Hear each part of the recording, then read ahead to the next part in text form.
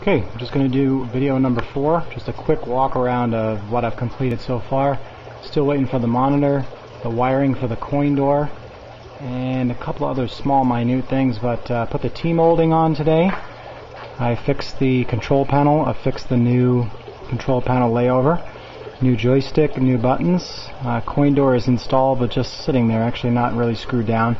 You can see the front of the cabinet, the sticker that I ordered I haven't put on yet, but you get an idea where it's going to go, obviously. T-moulding, like I said, all installed. I think it turned out really nice. Kind of finishes off the cabinet really nice. There's all nice T-moulding. Here's a control panel. Spent about an hour on this today. As you can see, all the new bolts are new. I sanded this all down. It's nice and smooth. Matched the paint from the interior of the cabinet.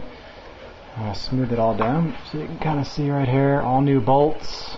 So they're nice and shiny to match the coin door and everything else in the cabinet. That's pretty much it for today. I'm just going to kind of give you a walk around of what the back looks like. Still waiting for the back panel to come. That should be here in the next day or so, but the biggest thing is the monitor, and then I can actually play the game and make sure that it's displaying properly.